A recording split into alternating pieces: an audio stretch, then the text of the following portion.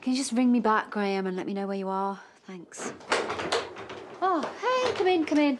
Wait, Leo is just upstairs. Is he packing for France? Oh, God.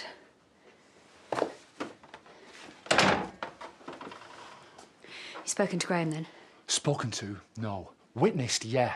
And he was in fine form. Let me tell you, just the kind of man I want stealing my son away with you, if that was going to happen, which it's not.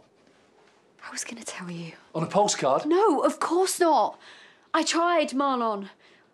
More than once, OK? But it just was never the right time.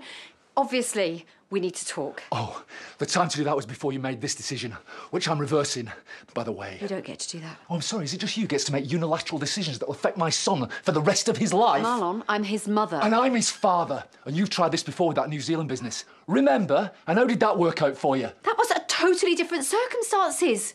But the outcome was the same as this is going to be. You're on very, very dodgy legal ground, Rhona, and even if you weren't... Marlon, New Zealand... It was a big deal, I get that, but it was half a planet away. France...